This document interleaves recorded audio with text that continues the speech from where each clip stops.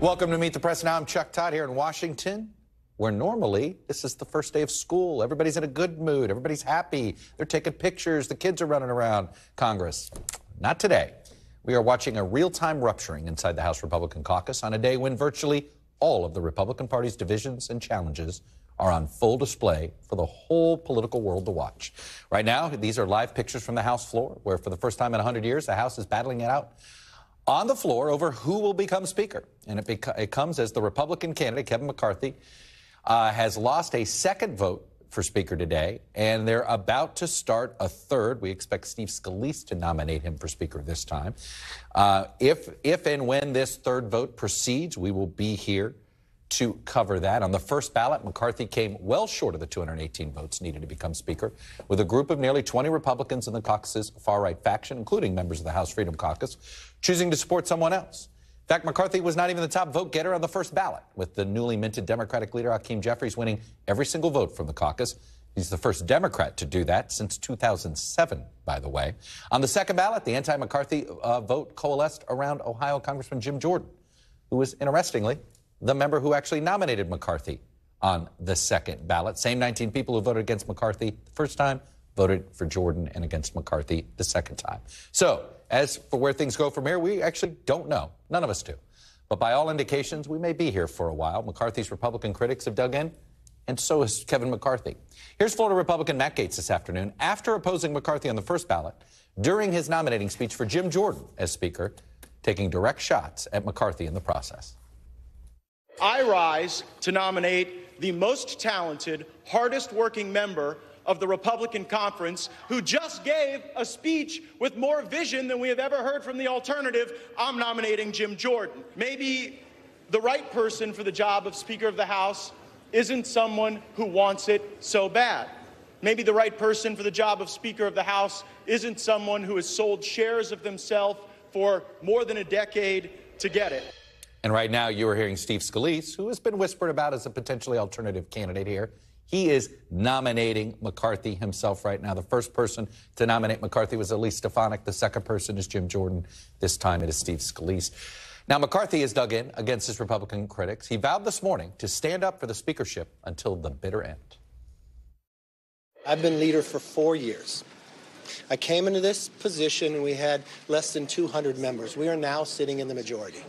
We put forth to the American public a commitment to America.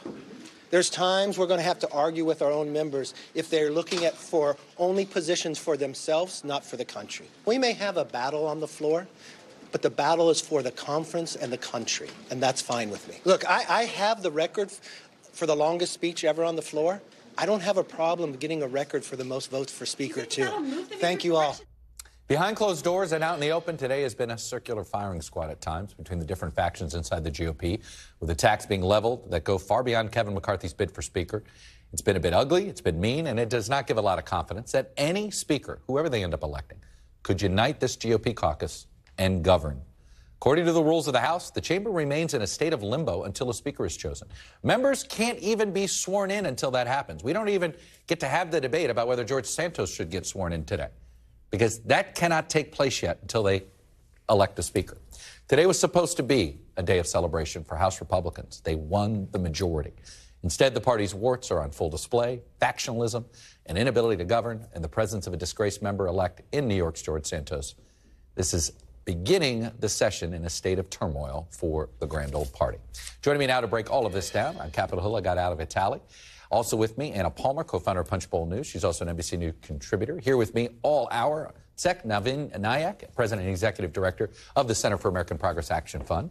Leigh Ann Caldwell, Washington Post Live anchor, early 202 co-author. Brendan Buck, a former press secretary for Speakers Boehner and Ryan and NBC News political analyst. He also worked for Kevin McCarthy for a time.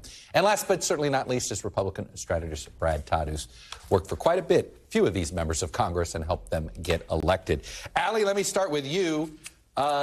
Is 3 times a charm? Will the third vote work?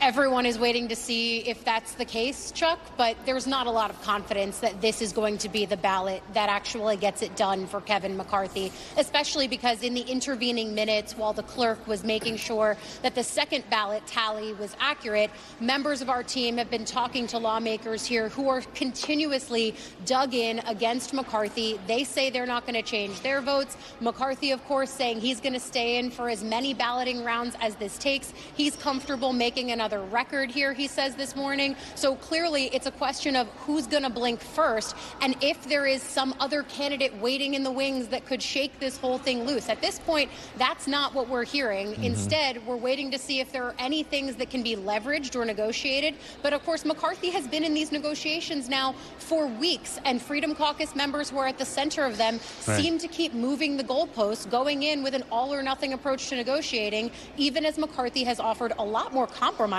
than most of his allies wanted him to. You know, Allie, I think it was Chip Roy said, hey, we just need to get in a room and work this out. Haven't they been in a room multiple times over the last 2 months? Yeah, they were in a room until very late last night even. These meetings have been happening. It's not like there haven't been negotiations. Freedom Caucus members, of course, have tried to say that their demands weren't seriously considered until recently. They've used this phrase that they weren't considered until the 11th hour, until right on the cusp of these votes actually having to be cast on the floor.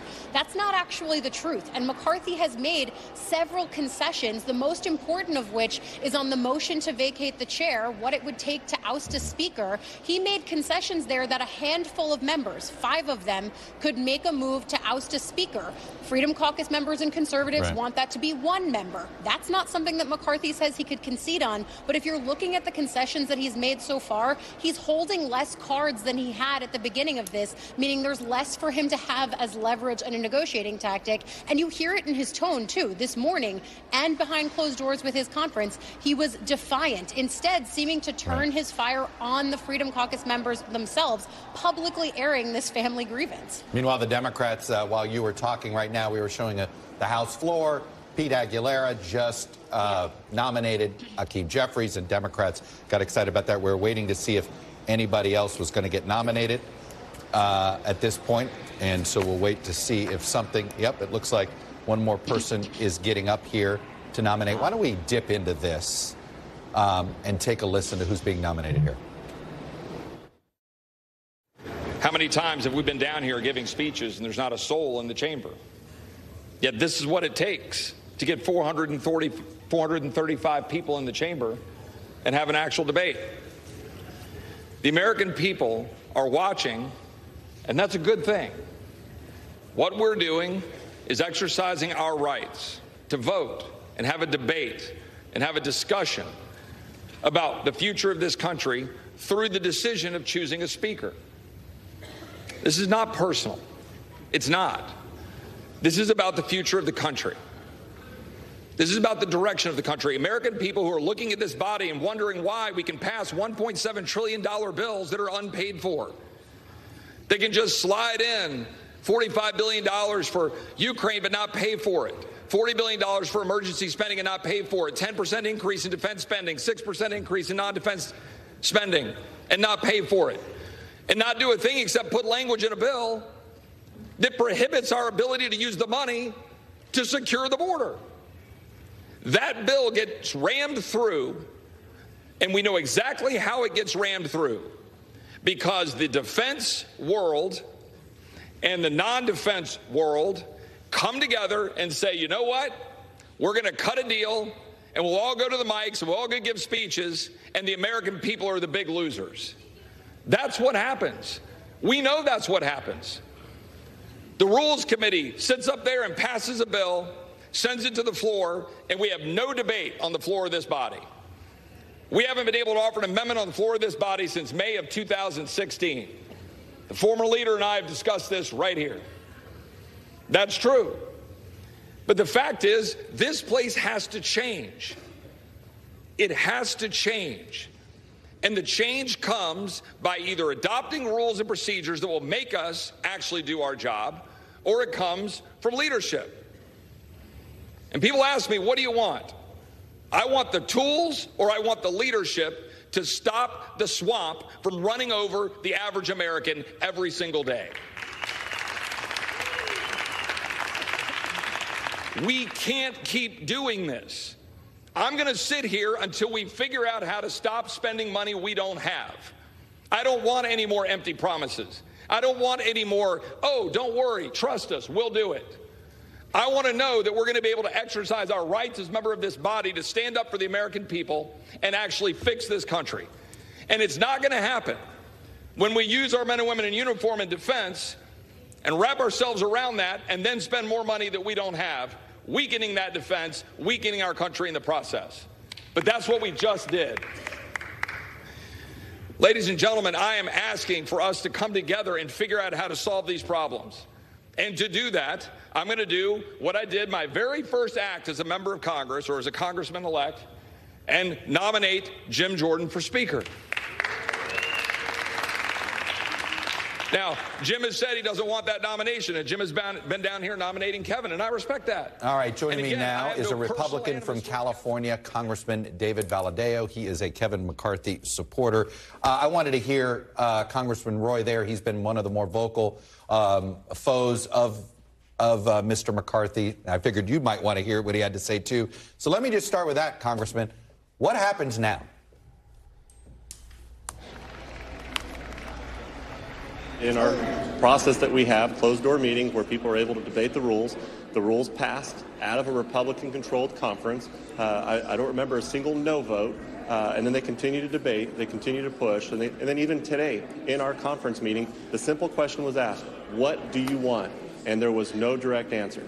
And so this is just a game to them. And the reality is the American people want us to get to work, and this is just slowing down the process. And they won't even tell us exactly what they want. They give these really long answers about platitudes and solutions with cut spending. But we have to be sworn in. We have to put people on committees. Right. And we have to start doing our job. And unless we get doing that, we're just going to sit here and scream at each other. Did you hear a specific ask from Congressman Roy there? There was no ask on the floor. There was no ask in committee or in conference this morning. And then again, there was a process that played out in the rules debate that we had a few months back.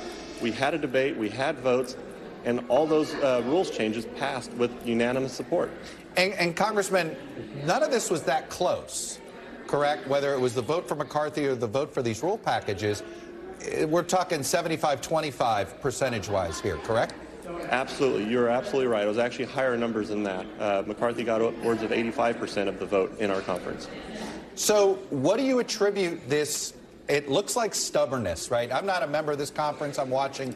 It looks like you've got 19 folks who simply want to prove that they can deny the speakership of McCarthy. They've made their point. Now what? Is it time to move on? I mean, I know nobody wants to capitulate to anybody here. How long do you play this out? We keep playing, and McCarthy said this morning he's willing to set a record, and I think the current record now is from the 1850s at 133 ballots. It'll be interesting if we get to that point, but the reality is they're nominating a person that is nominating Kevin McCarthy. I mean, if that is anything, that speaks, volumes about the situation that we're dealing with right now. They're nominating a person that doesn't want the job and is supporting the person that the majority of us support.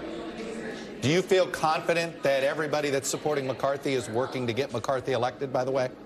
I do. I absolutely do. Everything I've seen over the last few months in the process of closed-door meetings, just talking to fellow members on the floor, and even today during conference, the vast majority of the people were cheering. And when McCarthy said he doesn't care if this is one ballot or 1,000 ballots, he's going to fight it and continue to fight it. And that got a standing ovation. And it wasn't just a weak standing ovation. It was a strong standing ovation from the majority of the conference. So do you believe the burden is on McCarthy to get these votes, or do you think the burden is on these 19 folks to prove they can win more than 19 votes? Well, I mean, they've got to show that they get more than 19 votes, but they also have to show the American people what they're fighting for. If they can't tell us, their fellow Republicans, in a closed-door conference meeting of just Republicans, when asked directly by McCarthy and others, and the whole room started to scream at him, what do you want? And they can't give you a direct answer, the simple, oh, we sent you a letter on December 8th, but they can't tell us what they actually want. They've got a problem on their hands, and I think that they're the ones that are under a lot of pressure, and you can see it because they're getting frustrated, and now they're nominating someone, again, who does not want the job and is supporting McCarthy. A few weeks ago, Don Bacon, a Republican from Nebraska, floated. He said, we're not going to sit here all day.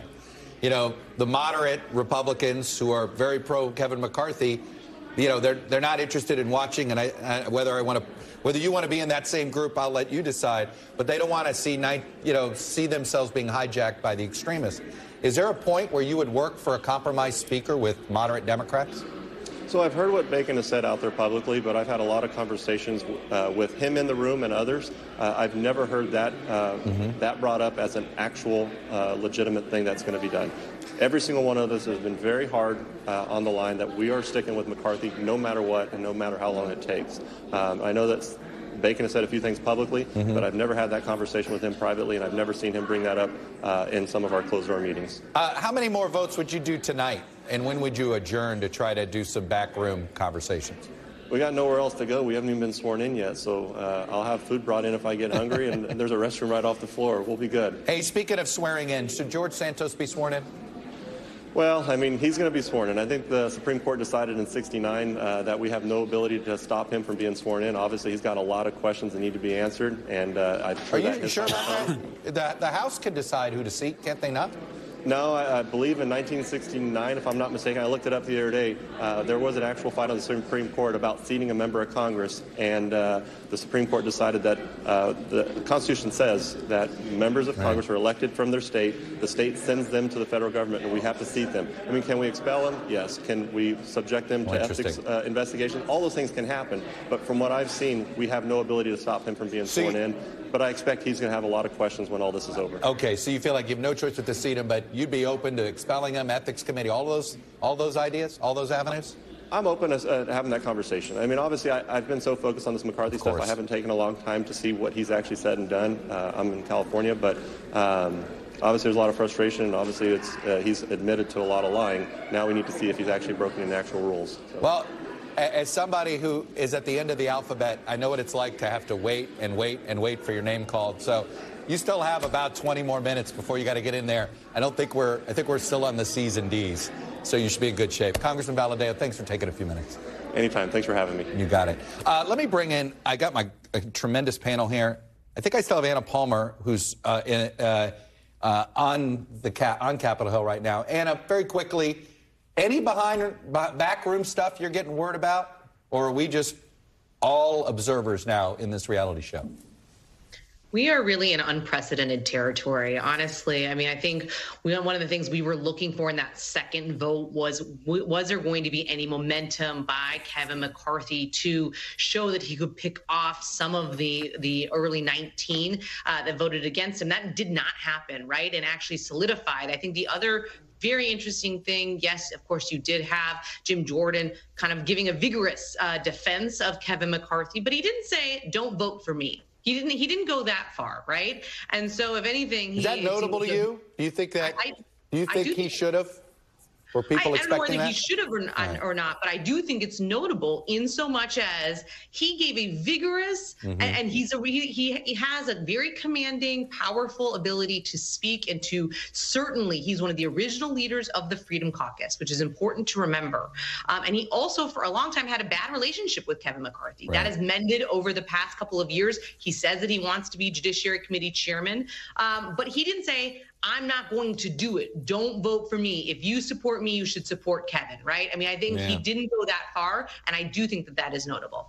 I'm not listening in on the roll call, but I'm guessing we haven't quite finished the C's yet, because we're only at 4 Jordan votes. Leigh Ann Caldwell, Jim Jordan couldn't get 218, though, could he? I mean, let's be realistic. I don't know, honestly. It would be hard because then you have a moderate problem with Jim Jordan. Right. But Jim Jordan has also done a lot over the years to ingratiate himself with many members of the conference. He is an alternative. I thought that when Boebert in the first round, because she was declining to say who her alternative was, the fact that she voted for Jim Jordan was a huge sign to me that is kind of the preferred candidate for a lot of these people. But the fact that Jim Jordan is Kevin McCarthy's secret weapon. And there we are. We just got the 5th, and that's always... Yeah, so there it is. Mr. Cloud. The fact that Jim Jordan is McCarthy's secret weapon, he has the conservative bona fides. He is the one who can try to bring conservatives along to McCarthy's position, and that changed nothing. And so McCarthy is running out of room and running out of options. I don't think any more concessions have been met or made over the past couple rounds.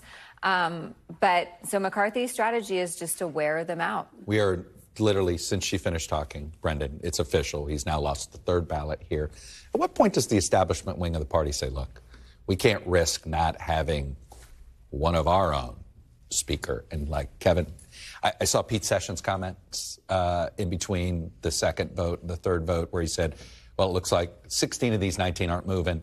Byron Donalds, who also voted for McCarthy, said, looks like McCarthy doesn't have the votes. I mean, I assume this third vote, is there any good news for McCarthy if he doesn't lose supporters here? Yeah, obviously it looks like the third vote's going to end up just like the second vote. So, Certainly looks like it. We're at a staring contest at this point, which, that's fine.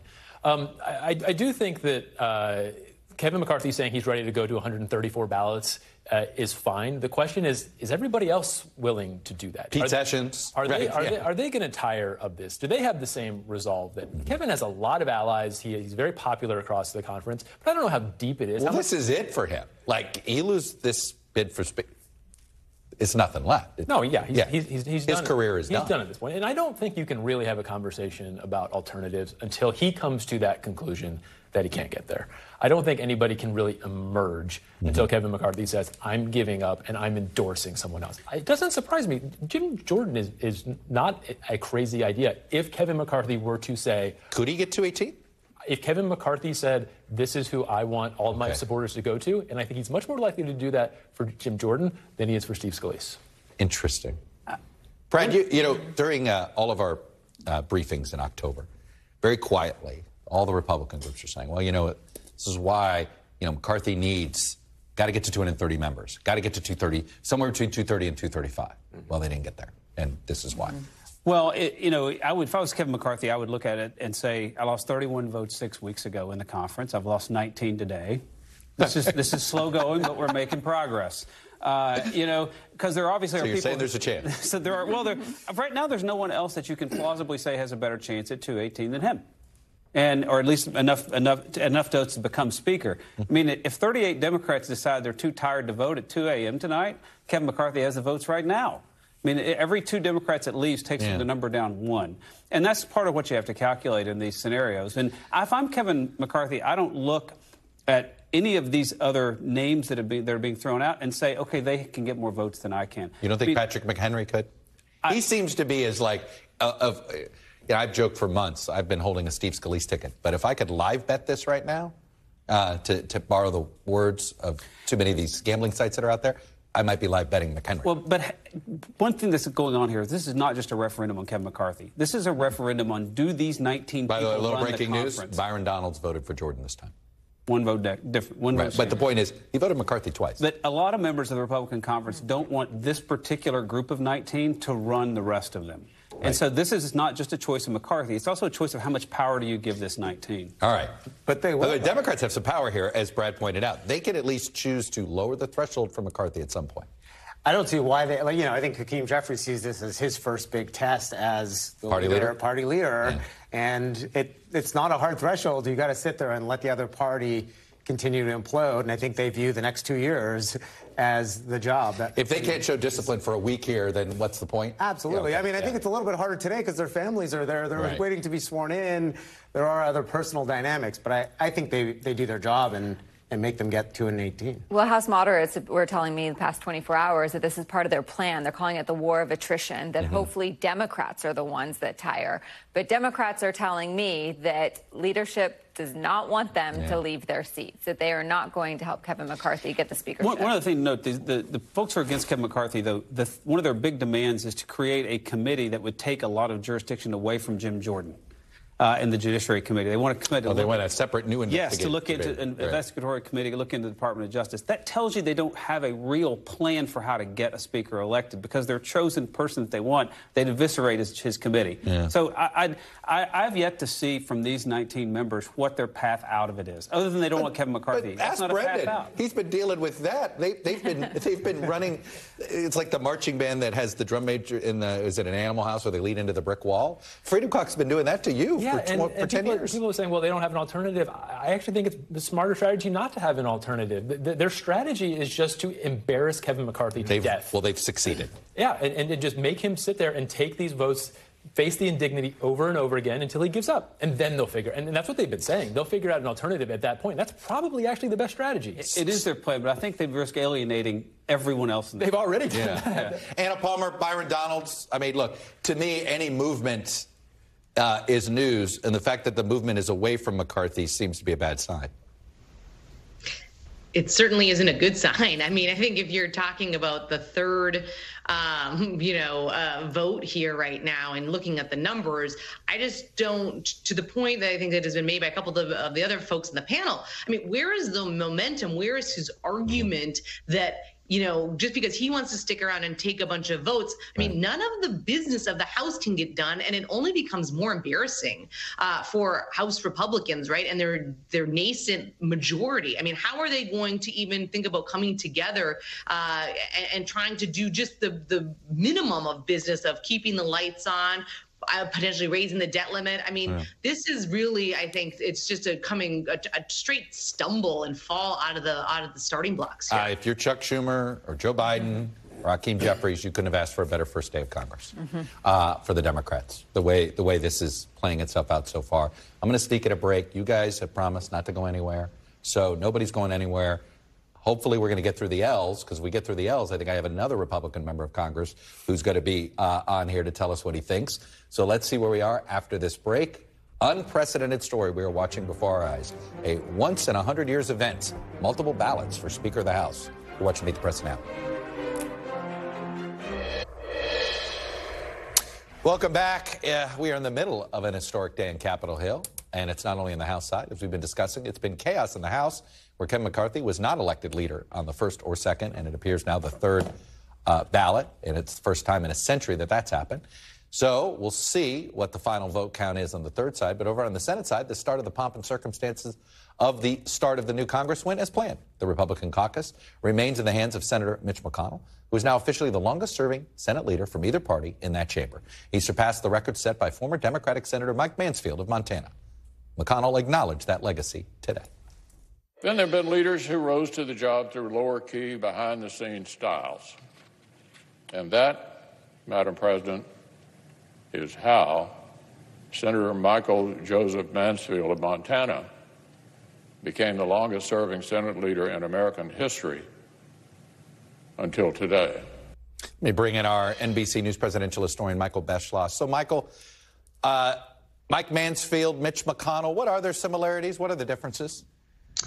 Well, ideologically, Mike Mansfield was liberal, born in Boston, served in Montana, very labor-oriented, had a lot of knowledge about the world, interested in Japan, very, very quiet.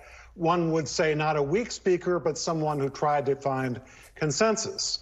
I shouldn't say speaker, I should say majority leader. We've been thinking about the House all day. And in the case of Mitch McConnell, someone who has been extremely strong in trying to keep his side in line, but today an extremely frustrated man because, as you know, he expected to be there as the majority leader today, and he will say to himself that I'm not the majority leader because Donald Trump, whom I loathe, this is McConnell talking, chose a bunch of candidates in key states who could not win. If that had not happened, the Republicans would be in the majority of the Senate. So I'm sure he's very angry and very frustrated. Let's put the House battle here in context. You know, it's actually, we haven't had this kind of tumult in 100 years, but we used to have this tumult all the time. From about 1880 to 1920, it actually seemed like it was constantly a battle of figuring out who was going to lead the House. Right. We didn't have cable exactly news. Right.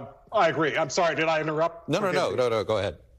Well, what I'm thinking of is that the difference, I think you'll agree with me as someone who knows a lot about history, is the difference between now and those days is that this is all taking place on TV. We're all talking about it. People are watching it in other venues. And if this goes on for 3 days, that will seem like an eternity. You know, imagine if we were in a situation like 1855 and 1856 when it took Nathaniel Banks, as you know, 133 ballots, took 2 months. In today's world, that not only would seem to be a party that cannot govern America, if they could not come to a decision that quickly.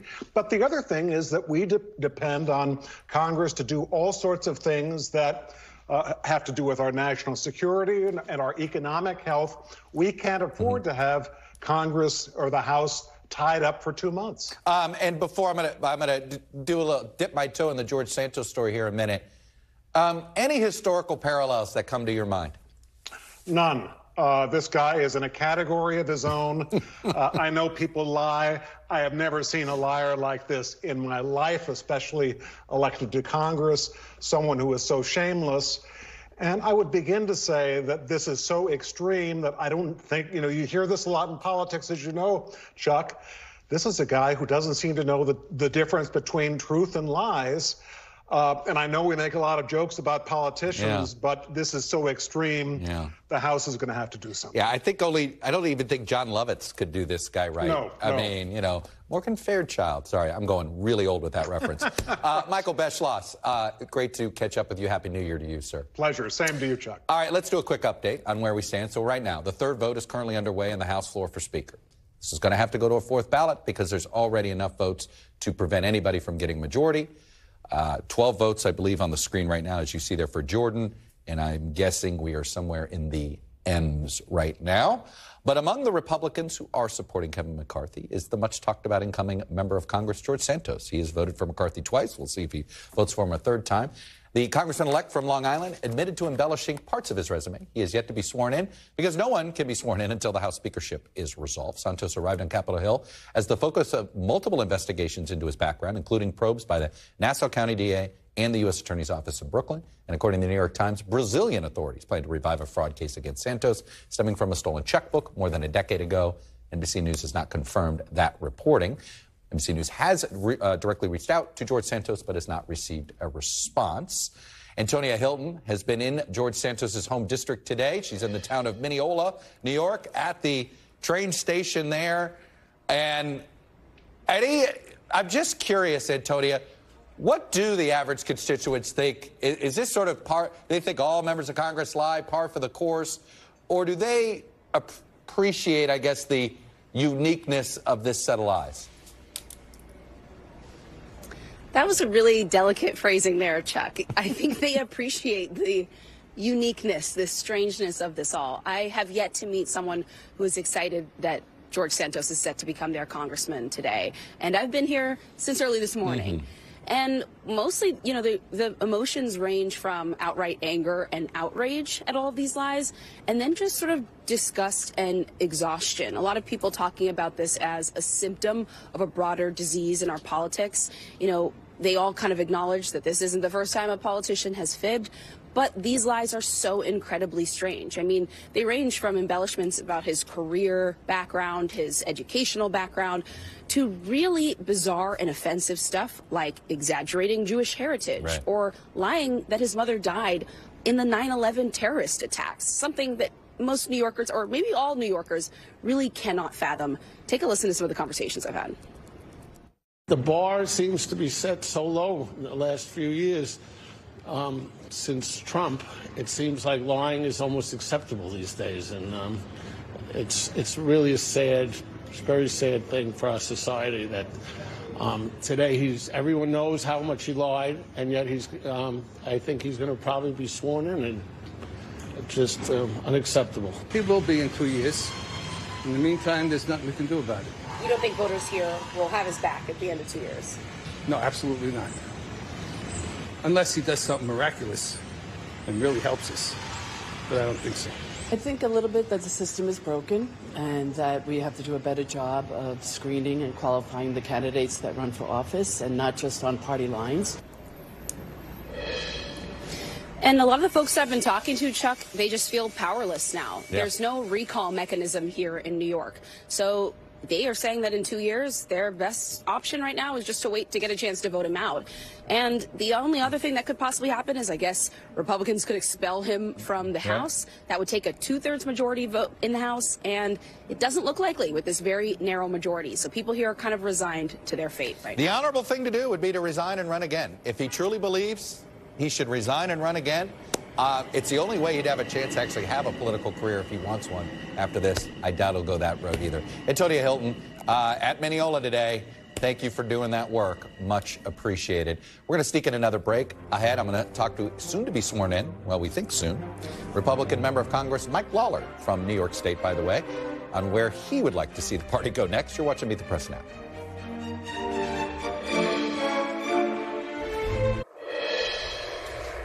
Well, the roll call is on the M's, which means my next guest is now wired and ready to talk to me because he's in the L's. Congressman-elect Mike Lawler, a Republican who flipped the seat in New York after defeating DCCC Chair Sean Patrick Maloney. Congressman-elect, I thought I'd be calling you Congressman by now, but it's still Congressman-elect. Thank you for giving me a few minutes. So we're up to 14 votes now for somebody other than Kevin McCarthy among Republicans. It means we're headed to a fourth ballot no matter what. Look, you're new to this, but you've been in legislatures before. How much is this par for the course for you, and how much of this is like, what have I gotten myself into? Well, I was joking with somebody earlier. The minority of the state assembly in Albany doesn't seem so bad right now. But, you know, look, Kevin McCarthy has earned the right to lead the Republican conference and to be Speaker of the House. He has the overwhelming support of a majority of the conference. He earned 85% of the vote in our November conference elections, and again today, he continues to receive broad support from the conference. Ultimately, I do think cooler heads will prevail, and he will be Speaker of the House, and I support him fully. The bottom line here is this. He has negotiated in good faith with the House Freedom Caucus and members from throughout the conference to address their concerns, especially with respect to the House rules. He has made over 20 changes to the rules, and at the end of the day, people need to learn to take yes for an answer. And I think we need to get to work on behalf of the American people. The American people did not want one-party rule to continue here in Washington. They wanted balance and common sense restored.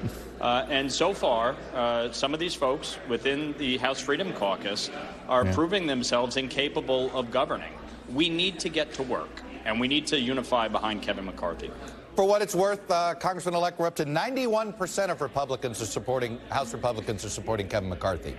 91% are supporting him on this vote. So let me ask you this. We've gotten some reporting that indicates that there have been a group of members who are pleading with Kevin McCarthy, don't give into this, don't drop out, because the fear is if you capitulate to these 19 members, or now 20, then who really runs the House?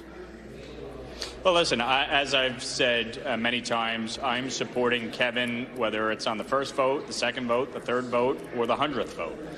And I think Leader McCarthy has made it very clear to all of us that he is not backing down, and nor should he. The overwhelming majority of the conference supports him, and we are not going to be held hostage by a handful of members. We do not live in a dictatorship. We live in a democracy. And, you know, the majority rules for a reason. And so we need to move forward. We need to get about the work. And the only people winning here today are Joe Biden, Chuck Schumer, and Hakeem Jeffries, because every day wasted here is a day that we are not getting about the business of our agenda, and that's the commitment to America. It's reining in the reckless spending. It's increasing domestic production of energy. It's securing our border. We're not doing those things so long as there's not a speaker. So you're on the front lines. You're going to be the one facing probably more money than, you know, you and about 20 other House Republicans here. You're going to be on the front lines. How do you explain to an independent voter what's happening today? Look, I was on the front line in this election. Right. You know, there was over $25 million spent on my race on both sides, and I defeated the chair of the DCCC in a district Joe Biden won by 10 points. That has 70,000 more Democrats than Republicans.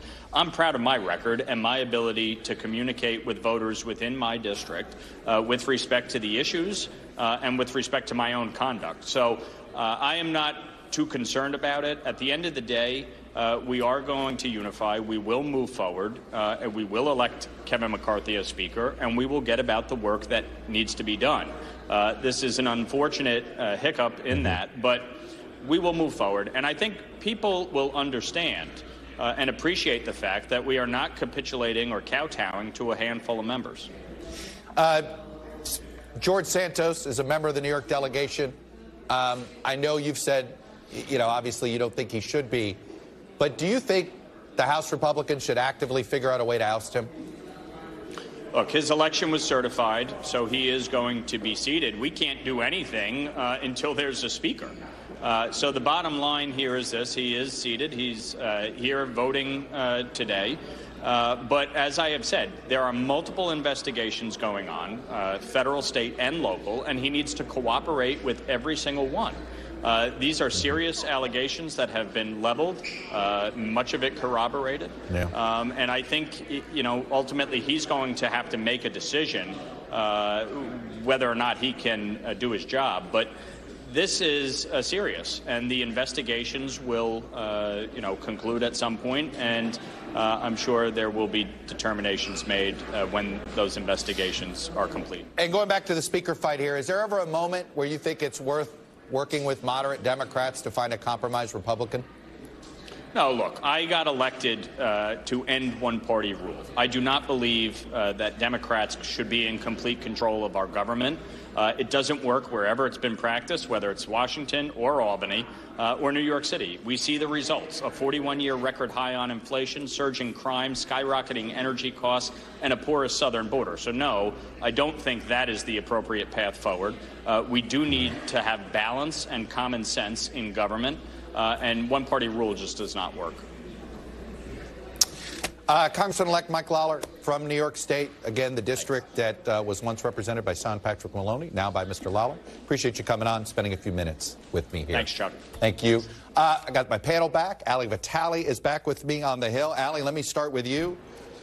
We saw a change there with Donald, so that's one more vote for the opponents of McCarthy, one less for McCarthy. You picking up anything behind the scenes?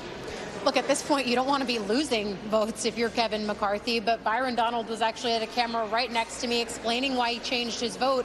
And in his words, he says that keeping people on the floor, trying to wear them out, is going to have the opposite effect for him. He wants to see them adjourn and start having more conversations about the path forward. And in his words, McCarthy doesn't have the votes, but nobody has the votes right now. At a certain point, though, Chuck, these conversations have been happening for weeks among members that are reluctant to support McCarthy.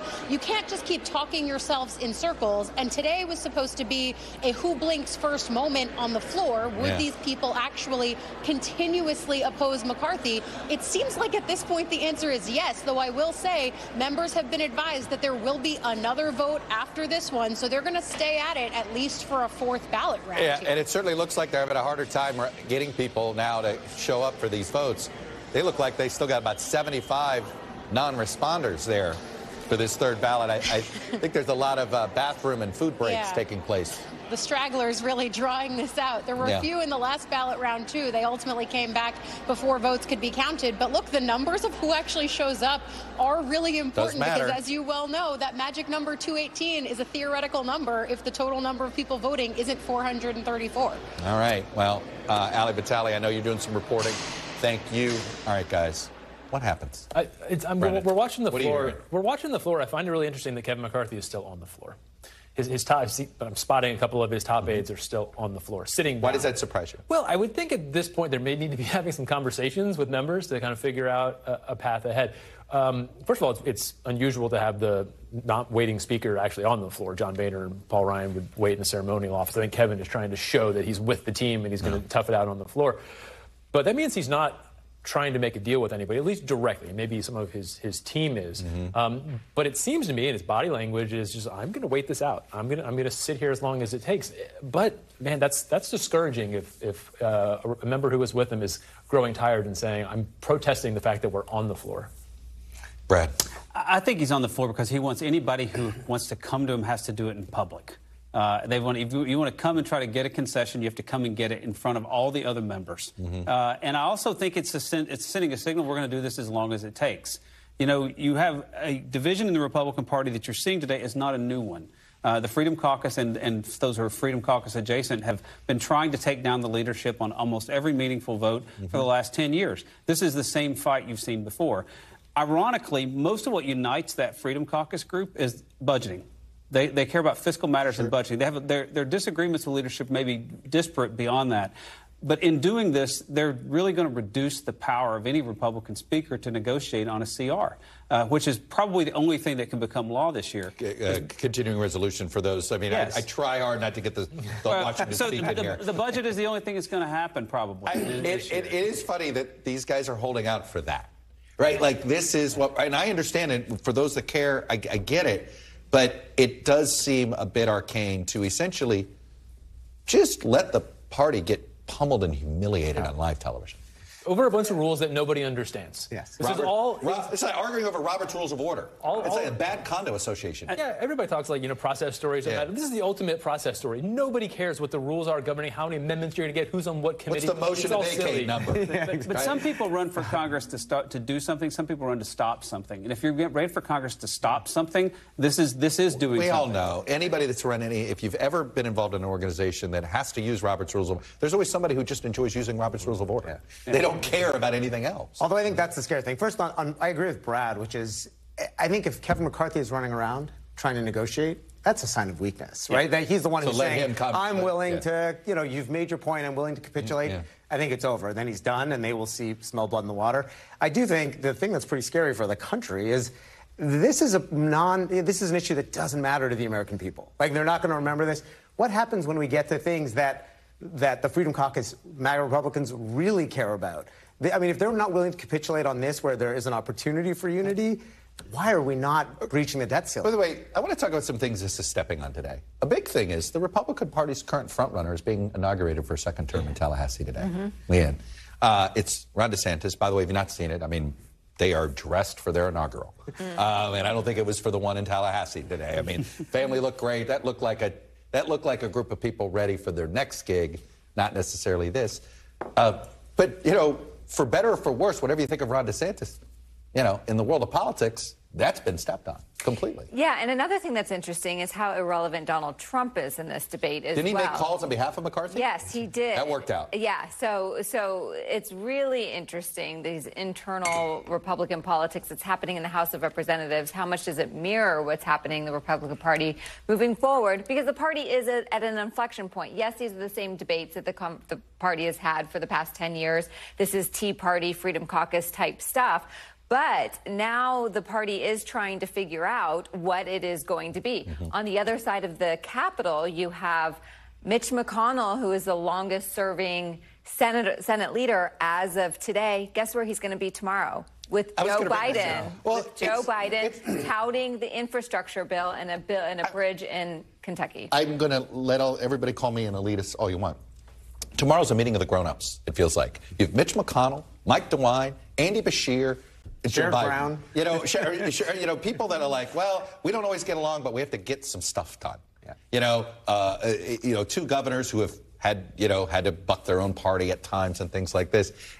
It's an interesting split screen tomorrow. And Mitch McConnell is very aware that the party has an image of being very unserious. And he's tried to make that point since the last election, that we need to change our image. And he wants to show that you can actually get things. Like, he thinks this is a clown show because that's what it looks like. And he's trying to do whatever he can to show that this party is serious. It's a losing battle right now, but somebody has to do it.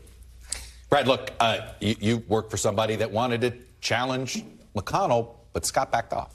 Well, I think the Senate is really three groups of people. You have about 15 to 16 to 17 members who are strongly loyal to Mitch McConnell. You have 15 to 18 members who are dissatisfied with his leadership. And the other 15 to 18 are kind of up for grabs on a vote-to-vote basis. And I think the Senate Republican conference, as a result, is going to be very different as a minority this time. Do you think so? I think that they will be united against the president when he's on ideological grounds. But I'm not sure you'll see the cohesion that you've seen in past Congresses. I think most senators are happy for Mitch McConnell to have achieved what he did today and become the longest-serving leader. They think he deserves it. They think he earned it. But I think they're now going to have a pretty high bar for him articulating what comes next. Yeah. The real split screen, really, I think today is a debut of the rest of the next 2 years, which is the House versus Joe Biden running around the country. They're really big investments they've made over the last 2 years.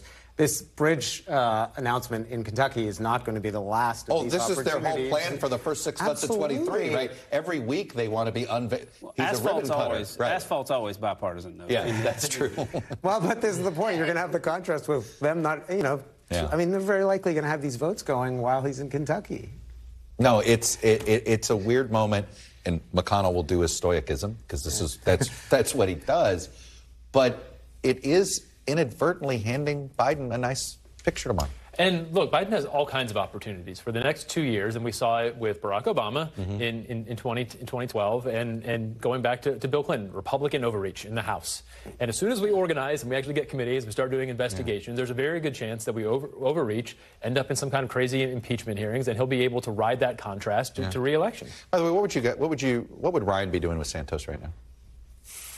Probably the same thing that they're doing, get through this moment, and then you hand it over to the ethics committee to come down to some ruling, and then use that as the precursor for kicking him out. Would you try to oust him, Brad? Only 5 members have ever been ousted. Yeah. Or do you try to convince him to resign and run again? That's what, look. Well, I don't want him to run again. Right. The way I would convince him to resign is saying, hey, if you want a shot at actually holding the seat long term, do it now and show that you're remorse. Well, we had a lot of people, a handful of people resign. And it's usually what you do is you bring them in and you show them the options that exist before them. And they come to the right conclusion. The ethics committee can dock him an enormous fine. And it doesn't seem like he actually has that kind of money. And that's usually why they leave, is right before ethics committee is going to get them. They say, I'm out of here, because then they lose jurisdiction. I know, but I think this is a really big missed opportunity for Republican leadership, because there's the ethics thing, which might actually be a real legal problem for him. There's just the shamelessness and outright lying. And for Kevin McCarthy, Jim Jordan, Scalise not to say, hey, this is unacceptable. We might not be able to do anything, but you should not be doing this. I think it sounds like you would be what Valadao said. Hey, I want to. We can't do it. The court says we have to seat him, but sound like you don't want him there. The only reasons for people being expelled are being convicted of bribery or being a Confederate Democrat in 1861. That's it. That's the only reasons people have been. But we don't know where this guy's money came from, but it could be a very nefarious thing. There has to be accountability. Yes. You can't lie your way to a seat of Congress and then just skate on it. So at some point, whether it's but there'll be due process. Resigning, yes, but at some point, you can't just wait 2 years. The silence for McCarthy right now just sends what message? You can do anything when I need your help to get power, right? Because why not say something right now? A lot of Republicans aren't even focused on Santos right now. No I asked a lot of Republicans about this. What do you think McCarthy should do? And they're like, what? They're like, half of them didn't even know beyond the headlines. Here's the irony. Happening. All of Washington was wondering if McCarthy could get votes. If anybody was talking about politics anywhere else in America, it was like, did you see this weird Santos story?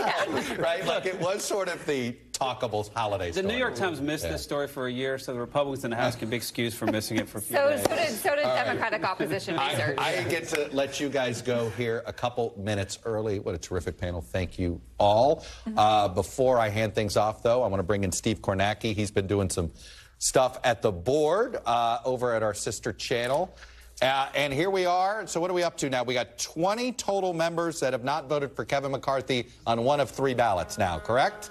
Yeah, we've got 19 who've done it on 3 of 3, and Byron Donald, you can add him. He initially got a vote in the first round of voting from Chip Roy of Texas, and now Byron York actually is joining with Chip Roy, voted for Jim Jordan on this one. Byron Donald now, so it's 20 now. All 212 Democrats continuing to vote. That's key. If all the Democrats continue to stay for these votes, show up and vote for Hakeem Jeffries, it means that on any given ballot, the maximum number of defections is 5 that McCarthy can afford. And Steve, look, you know these districts as well as anybody. And I went through this with Brad Todd on the back of all the 20. He thinks only Luna is in a district that's even remotely competitive. The Florida member of Congress, who's actually a congresswoman-elect during the remap sort of in the Tampa Bay area. But everybody on this list is somebody that wins with 15, 20, 30 points at times. There's not a real competitive member on there. Yeah, I mean, you got Lauren Boebert, who had the incredibly close race in Colorado. That was her, Yeah, but by and large, yes, you're talking about safe Republican seats. You're talking about, hey, Keith Self from Texas is an interesting one here. He's a former Collin County judge. Van Taylor was the Republican incumbent, sort of more of a moderate Republican. Remember, Van Taylor had voted for the bipartisan January 6th commission.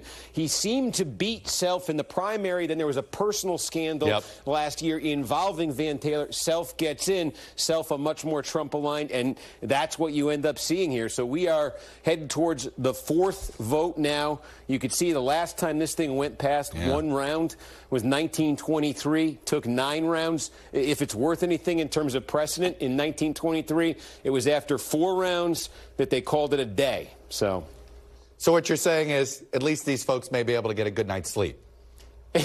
If they follow the 23 precedent, they would go one more round, then they would stop. That one took 3 days, and on the 9th ballot, Gillette got what he needed. Well, but Steve, if only we were around 120 years ago, because the House had all sorts of action from about 1880 to 1920. A lot of crazy stuff was happening then. Steve Kornacki, always good to get your facts on the air. Thank you. Thank you all for joining us. Thanks for watching our YouTube channel. Follow today's top stories and breaking news by downloading the NBC News app.